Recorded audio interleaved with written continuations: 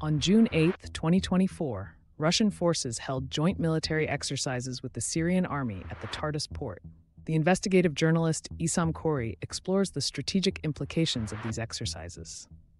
The exercises involved countering a simulated attack on the port, utilizing advanced air defense and missile systems.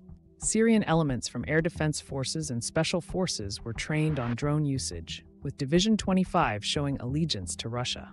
Despite their inefficiency, Iranian drones are used extensively by Russia, necessitating training for Syrian personnel.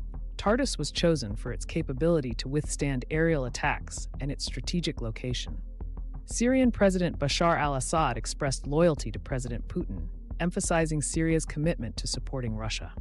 In conclusion, the joint military exercises at Tartus port highlight the strategic collaboration between Russia and Syria, with significant implications for regional and international geopolitics.